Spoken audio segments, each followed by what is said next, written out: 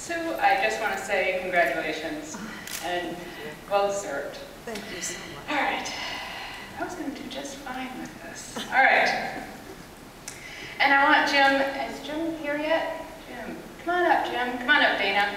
This was a joint effort between 3 BBBs, Minnesota, Omaha, and I got in because I moved to Utah. When Jim, Dana, and I realized that Ron Graham now qualified for the BBB Hall of Fame, we knew the time had come to recognize this man for his years of dedicated service. I'm not going to cry. Thank you, everyone, for me. Not just to the consumers of the areas, you might have to read this, areas of his, yeah, you go ahead and read it. Sorry, Ron. Should I start over? But to the BBB itself, many of us think of Ron as a mentor and guide, and I certainly do personally. Others think of his tireless efforts dealing with companies and counseling bureaus about advertising issues. Those of us fortunate to work closely with him know him as a friend.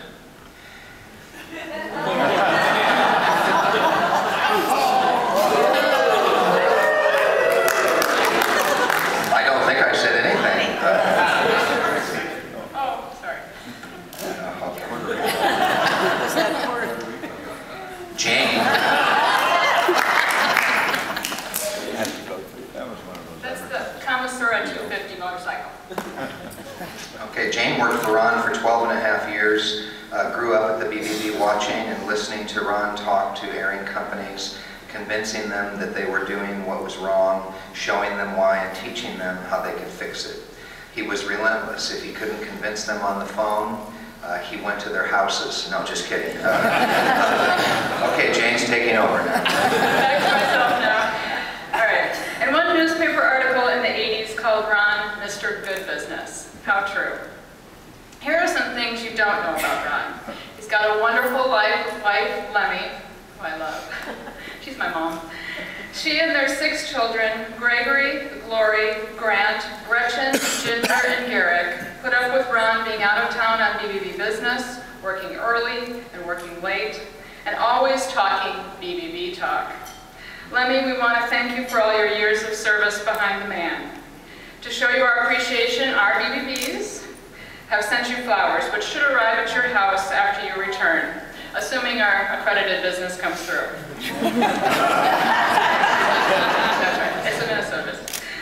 We figured you didn't want to have to lug the flowers through the airport. Ron's career with the BBB system spans more than 50 years. In fact, the 50-year mark was just last week. Ron started on September 29th, 1959. Ron worked for the BBB in Minnesota from 1959 to 1998, and a year before he retired, he added North Dakota to the service area. 19 of those years were as president and CEO.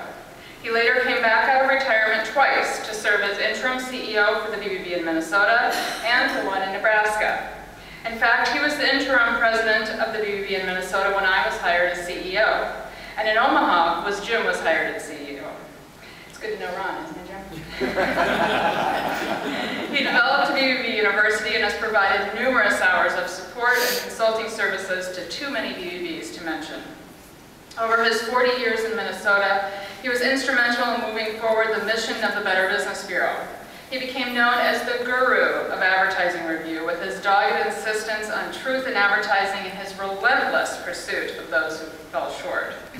He worked tirelessly to help set standards both overall and industry specific. He created training programs, and he brought BBBs together to challenge questionable advertisements. During the late 70s, Ron became one of the fathers of the BBB Autoline program. In July of 1978, the Minneapolis-St. Paul BBB became the first BBB in the country to pilot what was then known as the GM arbitration program. Ron's pioneering work led to the expansion of the GM program in other pilot BBB cities, and ultimately to the successful launch of the nationwide BBB Autoline program. Ron continued to serve as an expert advisor both to BBB Online and to other BBB dispute resolution and arbitration activities through the balance of his career at the BBB of Minnesota. and in his several leadership capacities within the CBBB governance. His service has not been limited to the BBB system. As a highly respected and outspoken advocate for business ethics, he was invited to serve on a variety of business and governmental boards, committees, and task forces in his service area, including the Minnesota Water Quality Association, the Minnesota Jewelers Association, the Minnesota Council on Economic Education, and the Minnesota Newspaper Association. For more than 50 years, Ron has been a mentor, teacher, advocate, and friend to colleagues throughout the BBB system and to business people and consumers throughout the Midwest. He has been an unfailing and hardworking example of ethics, integrity, and service. We know of no one more deserving of recognition than the Better Business Bureau Hall of Fame. Please join me in welcoming Ron to the